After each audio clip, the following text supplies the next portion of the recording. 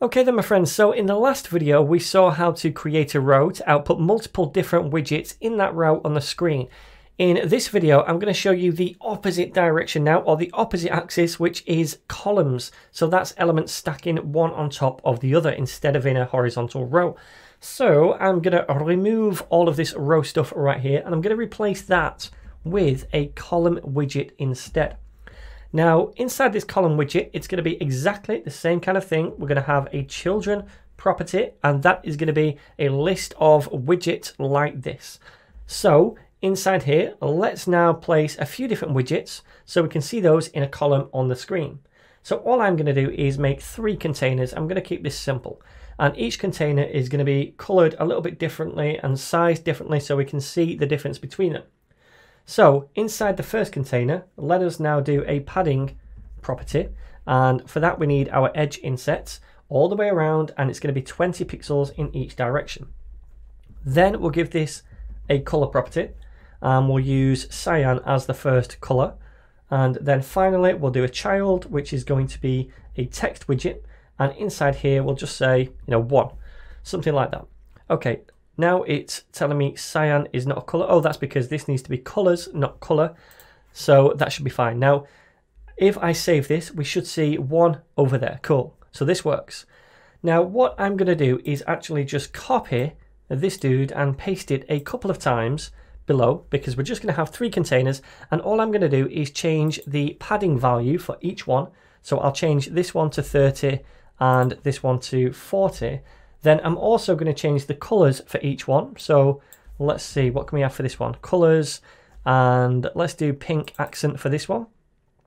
And then over here, colors, and let's just do amber for this one. So now they're all different colors and all different sizes. We need to change the text in each one. So that's going to be 2, and this is going to be 3. So if I save this now, we can see these 3 containers stacked on top of each other in a column. So remember, a column goes up and down and a row goes across. Now, before, when we started to lay these out, we used the main axis alignment property to lay them out in a row and a cross axis alignment property to lay them out vertically. Now it's opposite for this because the main axis in a column is vertical, right? That's the main axis now. And the cross axis in a column is horizontal. So if we want to control the main axis alignment, the vertical alignment in the column here, we use the main axis alignment property. So let's try doing that inside the column, because at the minute these are all just bunched up at the top. So let me do main axis alignment, and we need the main axis alignment object. Then let's try center first of all. So this places them in the center of the column. Cool. Let's try something else. I'm going to try dot end, and no surprises, this is going to go to the end. And let's try something else. I'm going to say now space evenly, save it, and we can see these spaced evenly. So it works exactly the same way as a row, but just in the opposite direction, the opposite axis. So we've done this one. Now let's try the cross axis alignment. So let's use that property and get the cross axis alignment object like so, and I've said for the first one here dot stretch. Now what do you think this is going to do?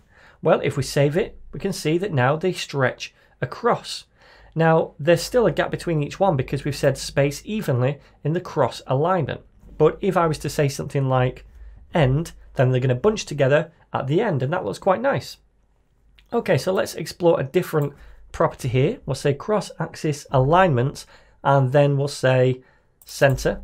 And that is basically the default because they're all in the center of the column. This one is in the center, this one is in the center, and this is the full width of the column. If we change this to start, then they're all going to be bunched up to the left of the column. If we change it to end, then they're going to be bunched up to the right of the column. So the best way to get familiar with these columns and rows and these different axis alignments is to just play around with them and just try out different layouts with these columns and rows. Now the cool thing is that we can add a row inside a column or a column inside a row. For example, I could come down here inside the widget list and add a row as the first widget. And inside this row, I do my children property, which is going to be a list. And inside this, I can just do a text, which is going to be hello. And then I'll do another text widget after that inside this row, which is going to be world. Okay, so now we have at the top of the column a row as the first widget, then 3 containers. And inside the row, we have 2 widgets, text and text. So if I save this now, we can see that this is the first widget and it's above the rest of them. Now these have all gone to the end over here because we have a row now which is taking up the full width of the page. So now the column is full width, and we said over here that we want the main axis alignment to be end and the cross axis alignment to be end. So that's why they're over here at the bottom. So there we go, my friends. That is columns and rows in a nutshell. Again, just play around with these. Work on different layouts and you will get the hang of it in no time. And we are going to be using them quite frequently as we go forward, so you will get more practice as we continue as well.